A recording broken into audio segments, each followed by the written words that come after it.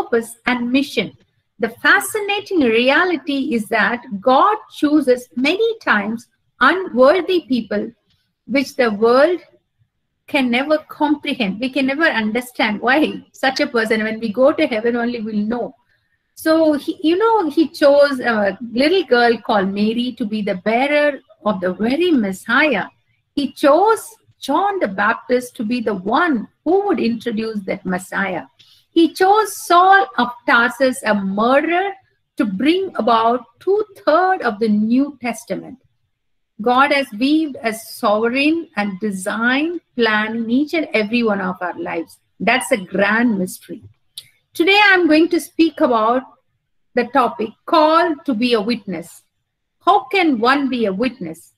What are the traits of a witness? So Acts 1:8, we can read this key verse. You will receive power when the Holy Spirit comes upon you, and you will be my witnesses in Jerusalem, in Judea, in Samaria, and to the ends of the world. So not by might, not by power, but by my spirit, it's possible, Bible says. So Jesus is telling, unless you receive my power because of the Holy Spirit, you cannot be my witness. And again, Jesus says in Matthew 5:16, in the same way, let your light shine before men, that let them see your good works and good deeds and glorify your God, your Father in heaven. So he is giving the key to be a witness. One is how to be a witness. When people see us doing things, their look their look will not be on our works, because they'll know that we are unworthy vessels. So they'll just glorify the Father. It is just because of someone greater that this is happening. And why this happens? It's because of the Holy Spirit. So these are the two verses which are key behind how to be a witness and what should we do to be a witness. Jesus Christ is real.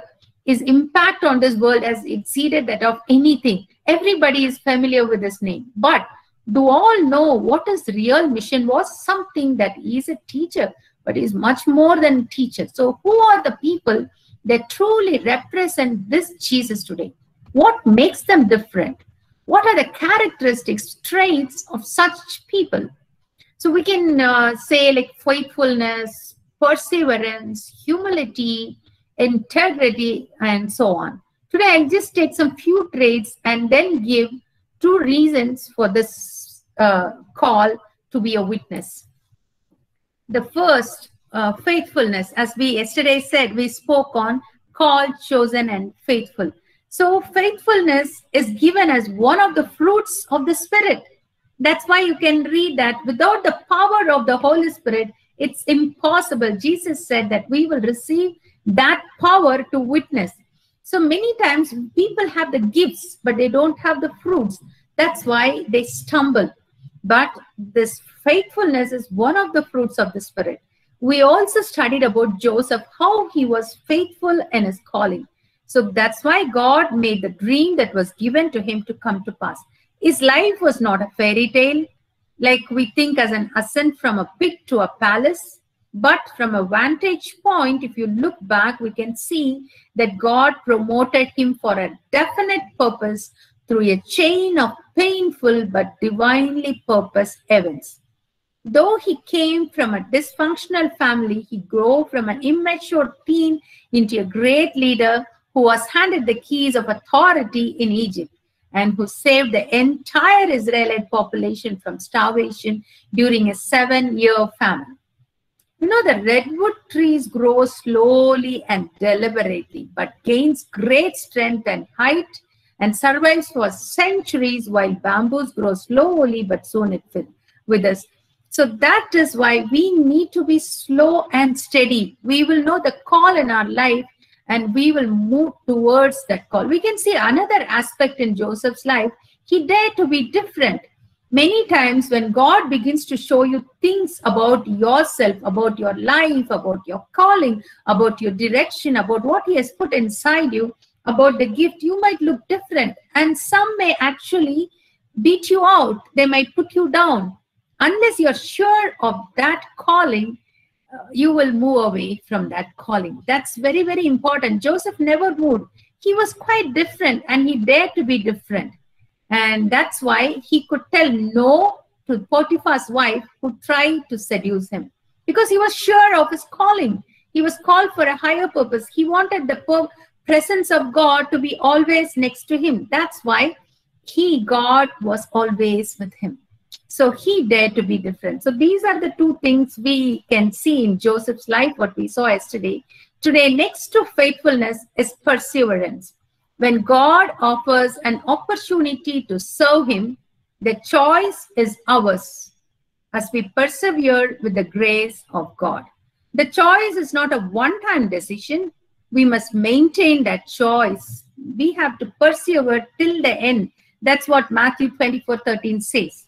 The book of Revelation describes the end of this age when a great beast or powerful rulers will resist the Lamb of God at his return.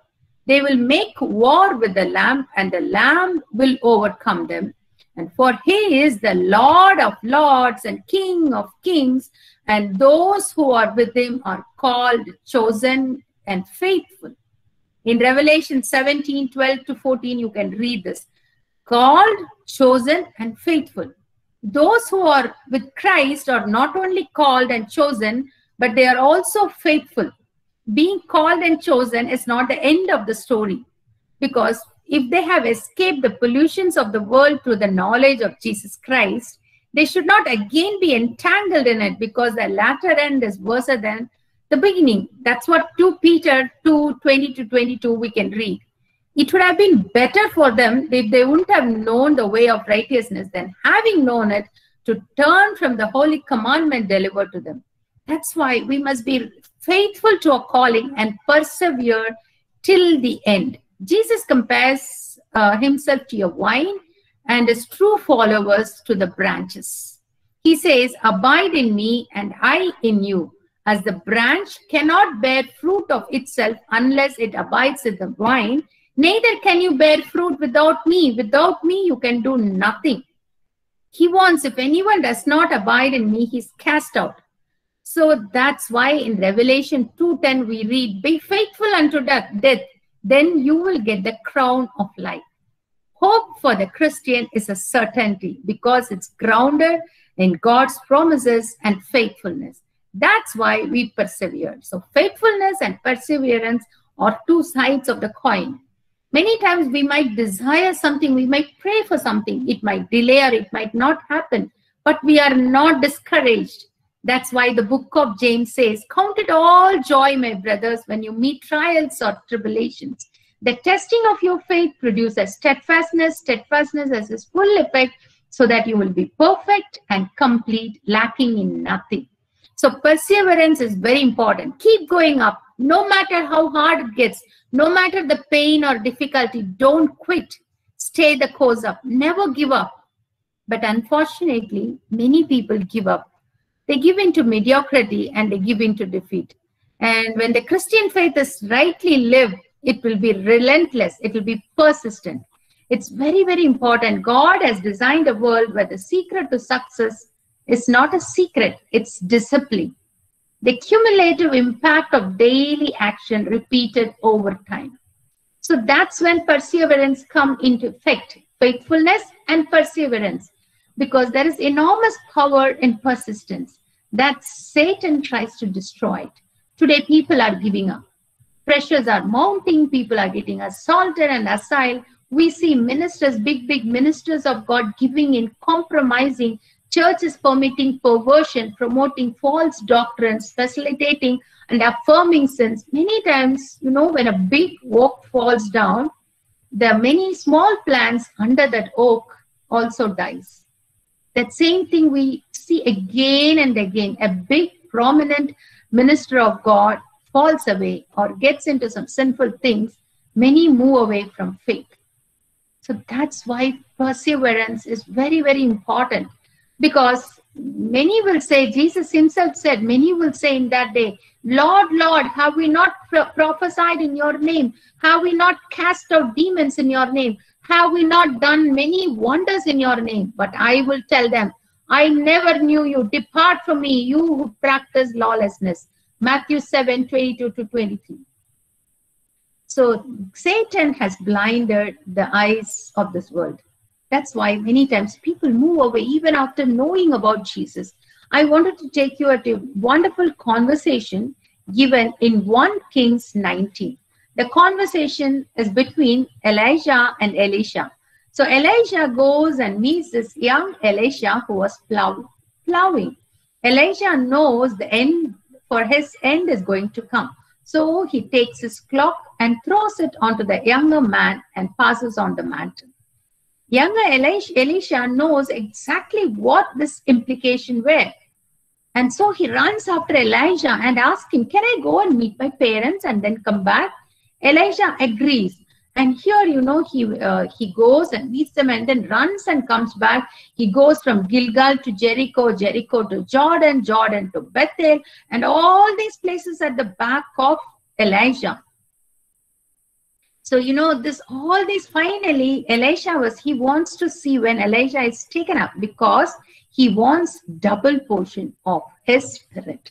Of the spirit that was on him, he wanted double portion.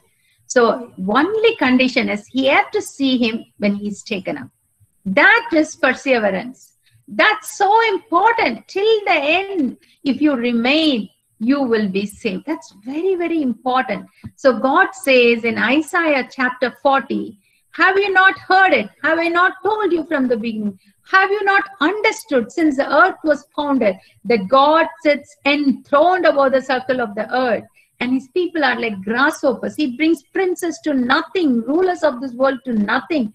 This Lord is the everlasting God. He will neither grow tired nor weary. And finally, there is a beautiful verse. Those who hope in the Lord will renew their strength. They will soar on wings like eagles. They will run and not grow weary. They will walk and not be faint. Our perseverance comes because the Lord is our strength. The Lord is our strength. So we will soar on wings like eagles. What a powerful doctrine it is. What a powerful truth. That because we have a powerful God, we will soar like eagles. And Philippians 2:6, again, the next is humility. Because we depend on God, everything we depend on our own, there is no strength. We get the humility. There is no place for pride. People might look at us and might think that this person might be prideful. We cannot meet them. But when they come to know a Christian inner, they will know that there is no pride, because the Christian should know that every strength comes from the Lord. There is no strength in him, because Philippians 2:6-8 says, who exists in the form of God, he did not consider equality with God something as though something to be grasped, but emptied himself, taking the form of a servant, being made in human likeness, being found in the appearance of man. He humbled himself and became obedient to death. Humility is the hallmark of a powerful witness. So we saw faithfulness, we saw perseverance, we saw humility, and the fourth one is integrity. There were 3 waves of deportation of the Jews to Babylon in 606 BC, 597 BC, 586 BC. Then again, there were 3 waves. The Israelites returned back to Israel. The first in 538, which was led by Zerubbabel. The second in 457, which was led by Ezra. And finally in 444 BC, it was led by Nehemiah. God singled out Nehemiah to rebuild that wall of Jerusalem. If you can read in the 2nd chapter of Nehemiah, he says he goes to King Artaxerxes and he takes, because he's a wine taster, the king will taste the wine only after Nehemiah tasted. What an integrity he should be having. The king could trust this foreign man. So after he tastes, he's drinking it. That's why king allowed him to go and come back. The king, he asked how much time you will take, and Nehemiah gives him time. And the same way Nehemiah goes there, God gives him strategies, and he finishes in just 52 days. It should have taken so many years. It was almost more than so many years people were trying to do that. It was torn down for almost 152 years, and 70 years Israelites were trying to rebuild. There was no success. But this man, you can see in the 13 chapters, he has around 11 times, you can read that he was praying. Nehemiah prayed. Nehemiah prayed. Everything was dependent on his prayer life. So that brings integrity, faithfulness, perseverance, humility, integrity, and finally, important thing is prayer life. And God gives a burden in our heart. When we pray, God gives his burden as our burden.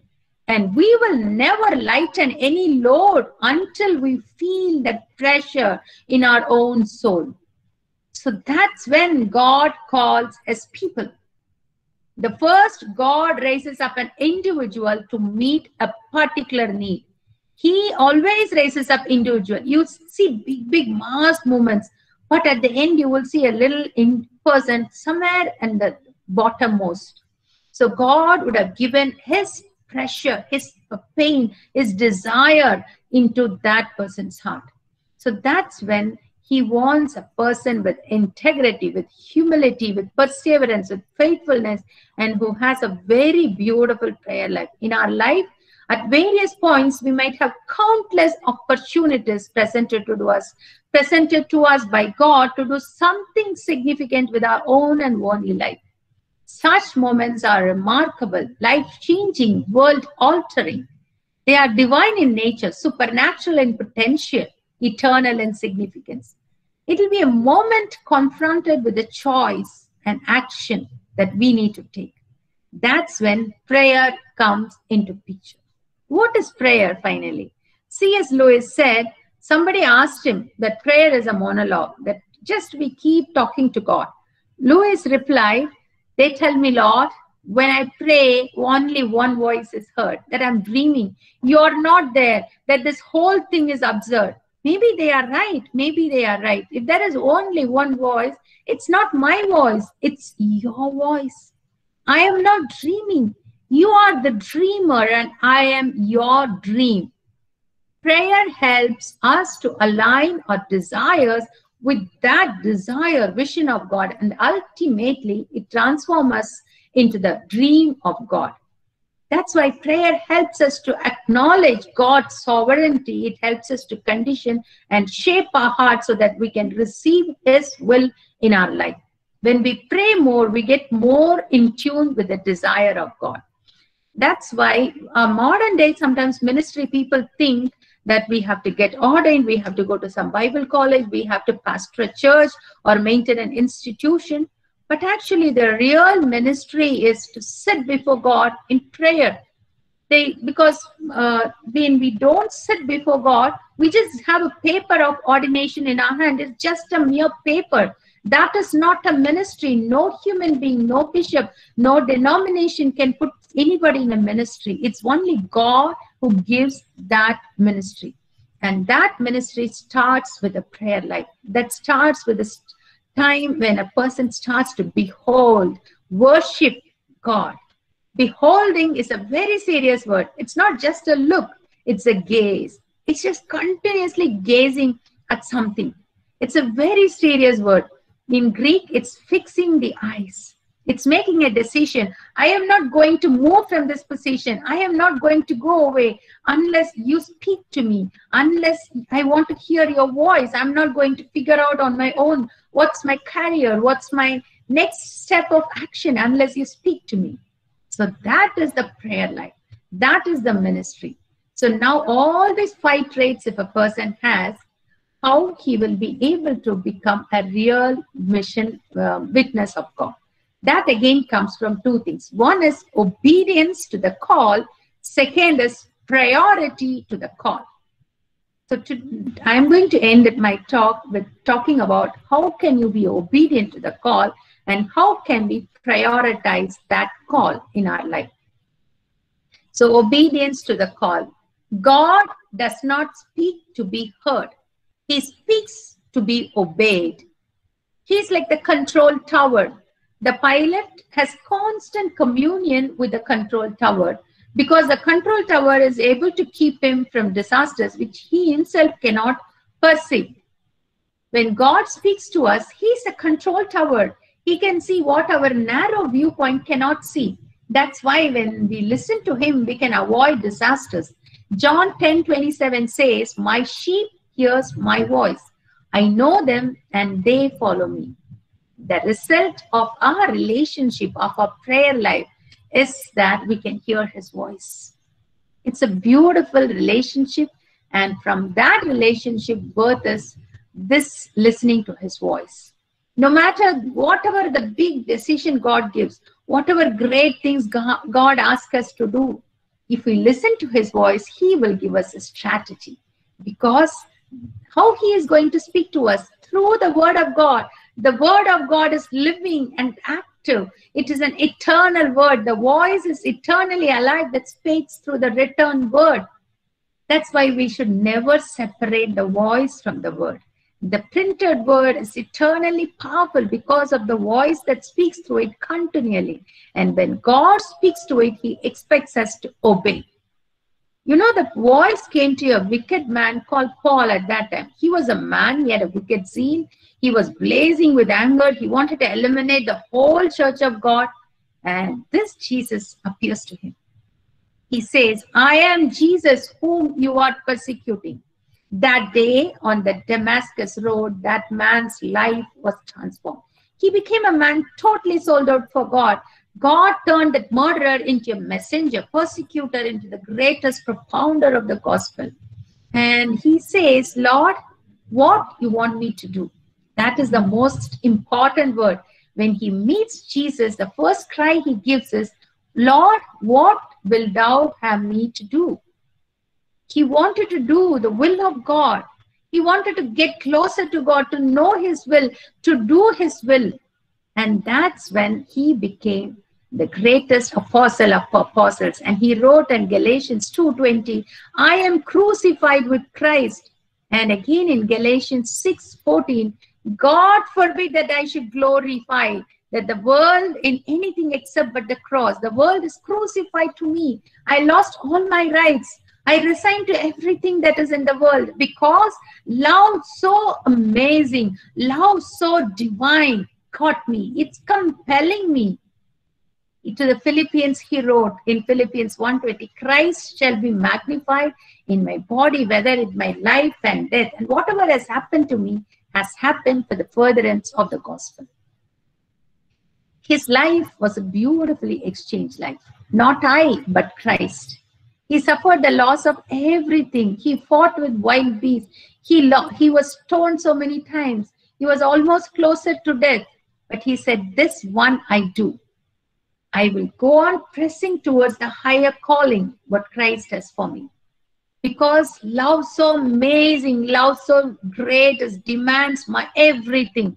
You know, the only freedom to get is to be bonded with Christ. When we are bonded with Christ, we are really free. My freedom is the control given to God. Out of bondage of sin into bondage with God. Sometimes we come out of sin, but we don't get bonded with God, and we again fall back. We should be buried with Christ. Have you seen the railway track? It's controlled because of the two straps, as I said. The Christian life also is something like that. We have two aspects. One is living and the other one is dying. The living part is that time when we are plugged into heaven, that we are in prayer time, when we are living with God. The dying time is that time when we go out and serve the fellow human being. These are the two aspects of a Christian life. Some try to die all the time. They wanted to work, but they don't spend time with God. So when their ministry overpowers their time with God, everything goes away. So both living and dying is very, very important. Both spending time with God and to go out and serve is quite important. The balanced Christian life is very, very important. Then we can respond to the call in our workplace. When in our workplace, before the front line in our life, when we work for the approval of God, we work for him. When our audience is one, that is Jesus Christ, we work with excellence. We give our control completely to God. We don't have any control. Might be they might not be giving promotion. It's okay. The control, it's with God. We will do our work excellently. We can redeem business. We can redeem economics. We can redeem politics. These things belong to God. Everything belongs to God. Artificial intelligence belongs to God. God created science. That's why we just sometimes think that those things belong to Satan, but everything belongs to God. So I represent God in my workplace. This is what everybody should be. Every Christian should be a right person in their workplace. So because when we worship God in our workplace, we will live as a pure, proper witness for him. I am a businessman, I will be honest. I'm working as a scientist, I'll be creative. All our life should be converged to that as a worship service. Everything should be like a worship service. It should not be segmented. Like I will have a secular divide. This is a secular part where God is not there. This is a sacred part where God is there. Every part of life is a worship. So that's when we are obedient to God and we give our life full control to God, we give the second aspect priority to his call. Perhaps the greatest biblical account is found, I love this chapter, Acts 24. Here you can have a beautiful verse. And after certain days, when Felix came with his wife Drusilla, which was a Jewish, he sent for Paul and heard him concerning the faith in Christ.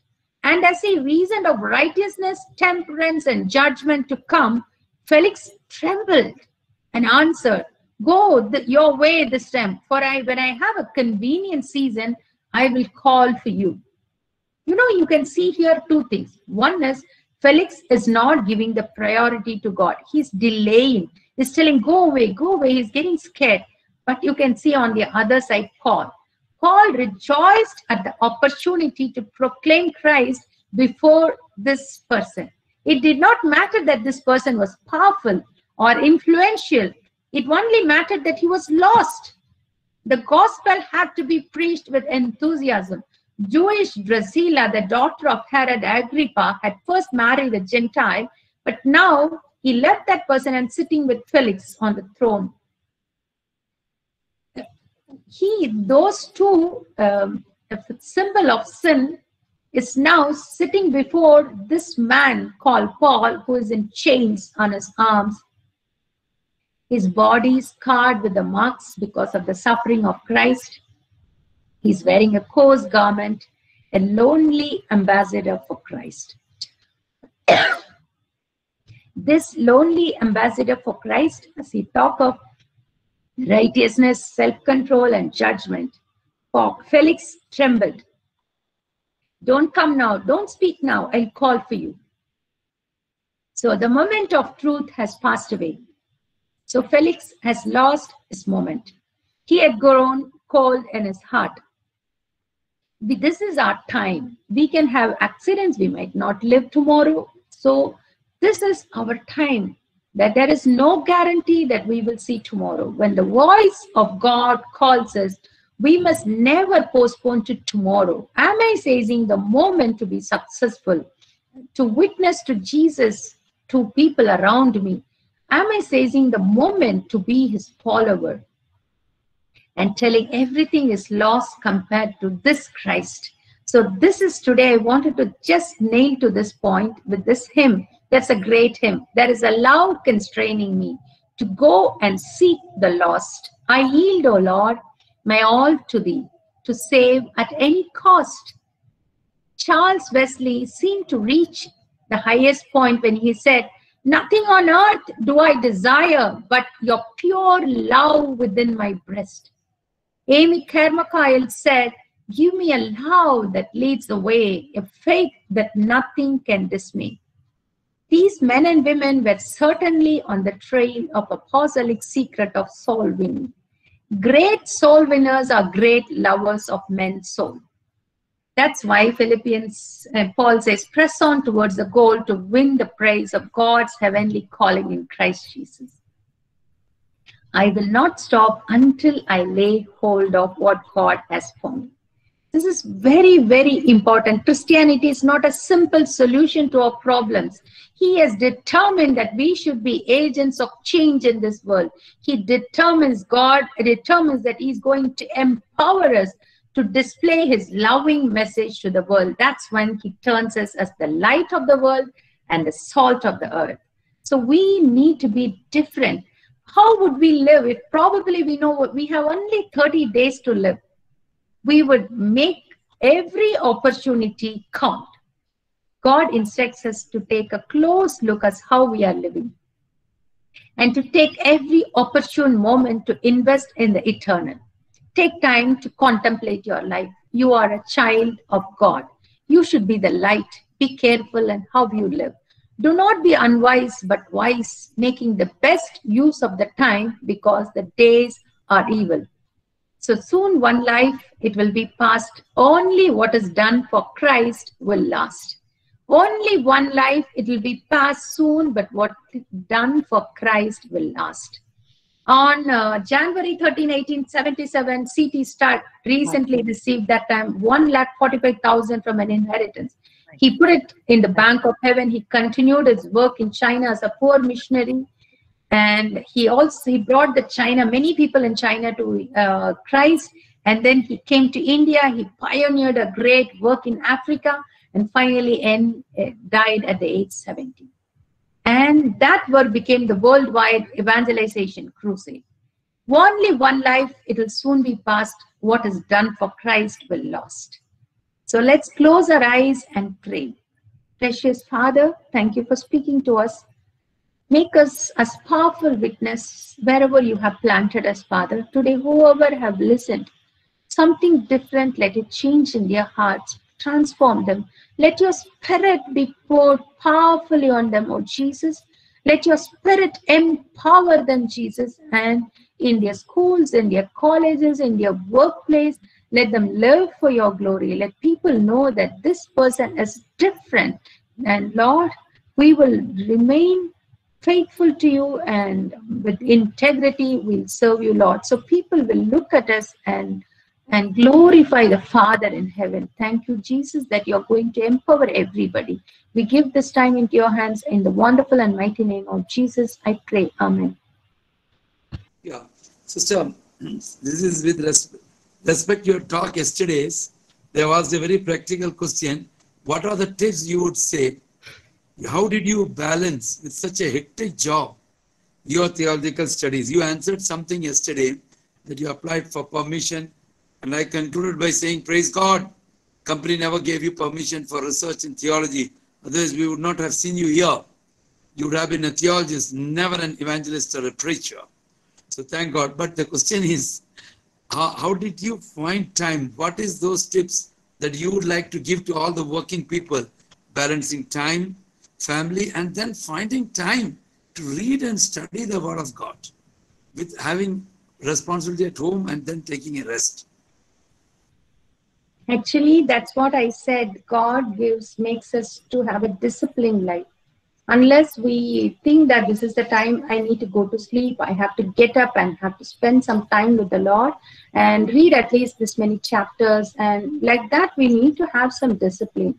If you don't have the discipline, many times, okay, tomorrow, and we will finally never spend time to read the Word of God.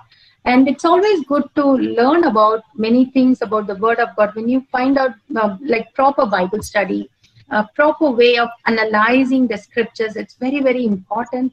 And that's when, for me, Master of Divinity helped me. And so sometimes it's very good to go into theological studies, but in the right college, in the right way, I would say. And better to sit before God, sometimes even no need to go sit before God. And we have a lot of tools available in the net. Just sit before God if you don't understand. Have a better Bible study is very, very, very important. And sitting before God, because that's a discipline. And we need to spend time with our family. Family is the highest priority. We can never ignore the family. That also God taught me, because children are from God. And unless we give time to children, and that also again you get from God, because sometimes we spend a lot of time with children and that might not be a quality time. But if you sit with God, God will give even a small mistake. Sometimes my sons do God somehow will reveal it to me. So that's when they'll come to know that this person will find out. So this sort of small tips I can tell that God helps us to give time to family, give time to work, and when I'm driving back, I pray. So something like that I balance. Thank you. So the second point that you spoke was on perseverance. That is persistence till the end, you said. Okay. Now, how do we develop this perseverance? Because persistence is not found mostly in believers. How do we develop it? So never give up, because Bible clearly says those who trust on the Lord will rise up as with wings like eagles. So perseverance comes because we have a God whom we can believe, his character, his promises. They are so very, very important for a believer because his promises are yes and amen in Christ Jesus. And his character, many times we fall away because even I had my fist against God once upon a time. At that time, I was not a real believer. I have never much read the Bible except some few Psalms. But I used to believe that if I'm good, God has to answer me.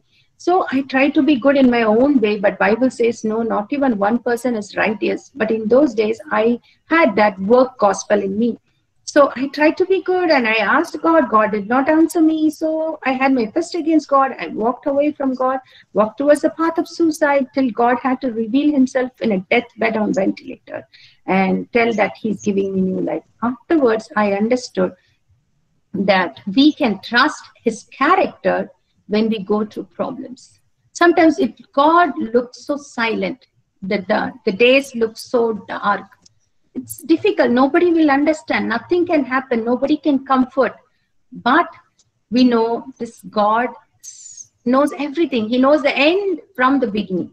That's when we can trust him. He's good. He's good all the time. We can only see the tip of the iceberg, but God sees everything. So I can rest upon him. And that's when I will not give up. I will persevere till the end. So depending on the character of God and the promises of God are quite important.